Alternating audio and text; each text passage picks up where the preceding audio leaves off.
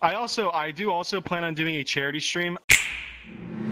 This is Official Lemon, one of gorillatag's many creators, and happens to be one of the most generous creators out there. And in today's video, I got to sit down and interview him, asking him questions about his YouTube journey. Let's get straight into the interview.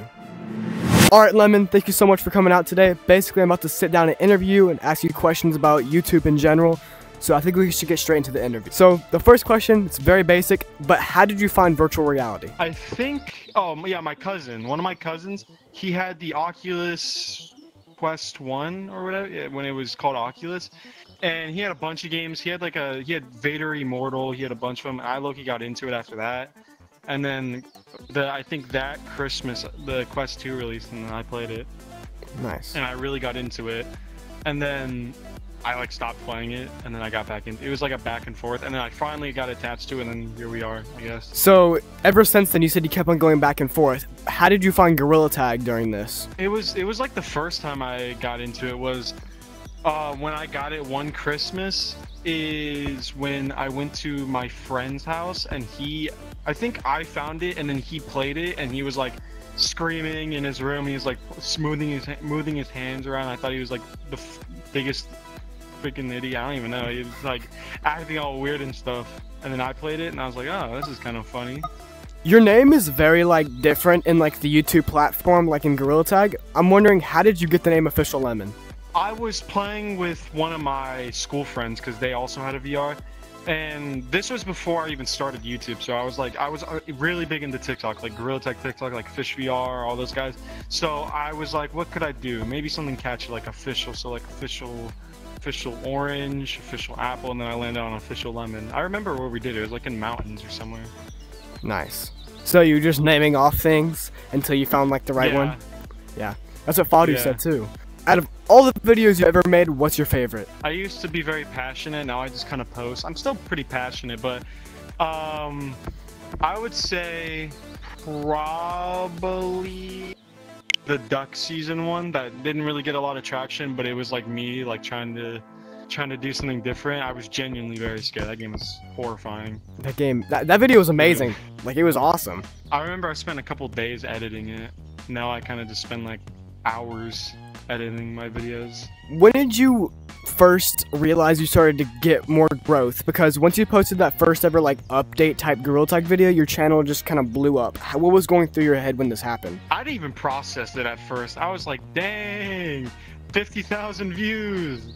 And then I think on my first video that got 50,000 views, I think I got 1,000 subscribers from it. I remember I hit 1K just from doing normal stuff, and then I hit 2K.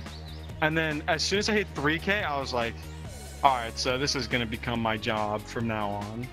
And then I just, like you said, I started blowing up like crazy, nonstop. So you clearly are good friends with Fadu. He even said it in his interview. Yeah. How did you guys meet? So I think I DM'd him first because I saw I think he joined Rax's server because at the time I was a big head mod for Rax. Me and Rax go way back.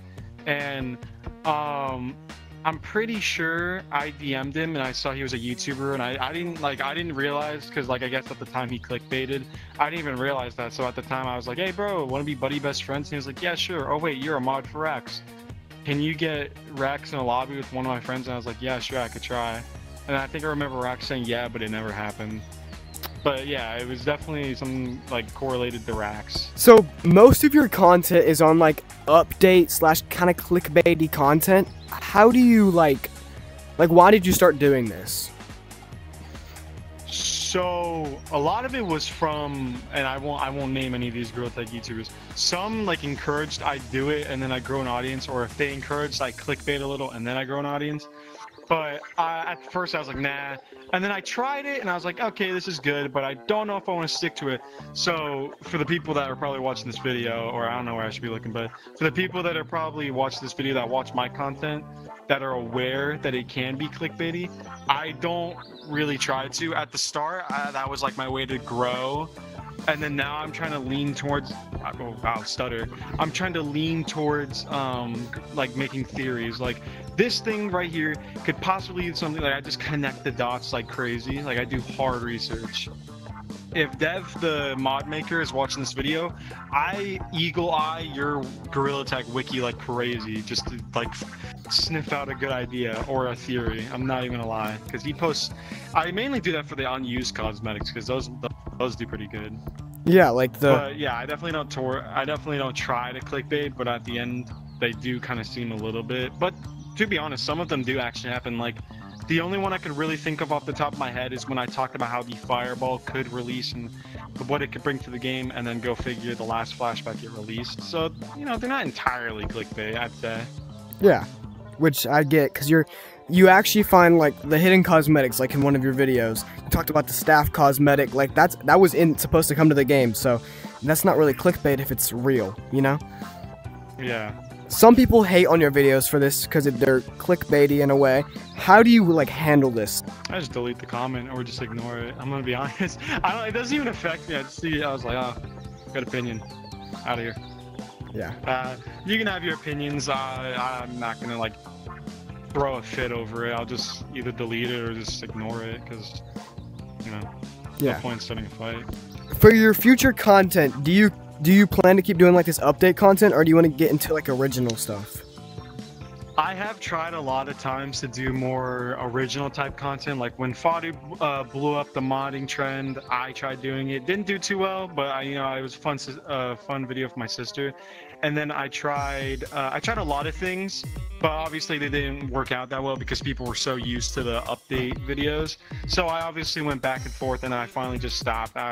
Eventually, if the updates, like if Gorilla Tag really starts to die down and there's nothing good to make a theory on or a video on, I will most likely try other things. I've honestly thought about it recently, because at the end of the day, if I make this like a full-time career, I probably won't be in Gorilla Tag forever, so I'll definitely have to have a lot of different plans.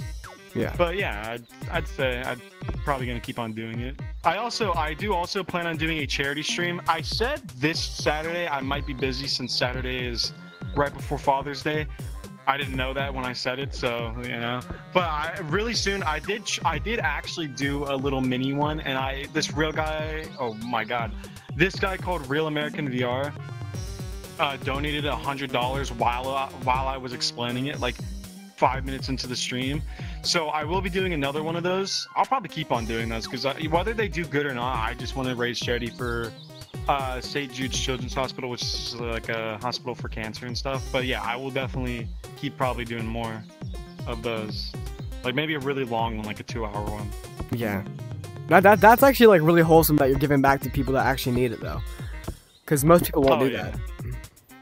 Another thing is, it was like a little bit, but I'm really big into Minecraft. It's been like my childhood game. So when Technoblade passed, I'm not even gonna lie to you guys, I cry. I'm not a big crier, but I cried. So his like rival during one of his biggest series, The Great Potato War, I'm a Squid Kid, recently, a couple months ago, he made a video and he attached the whole like sarcoma foundation to it, and I donated a little bit to it. That's when I like originally got monetized and stuff, and I actually had like good amount of money, and I was like, it was like maybe $15 or $20, but it was like quite a bit. I posted the receipt in Discord for anybody that's skeptical about it, so you'll have to scroll a few months into my Discord server. But yeah, that's so wholesome. That's awesome. All right, the final question I have for you is, who do you want us to be interviewed next? The big question. I guess Gorilla VR GT. All right. Well, thank you so much for coming out today. I'll try to reach out to him. Of course. And yeah, like and subscribe.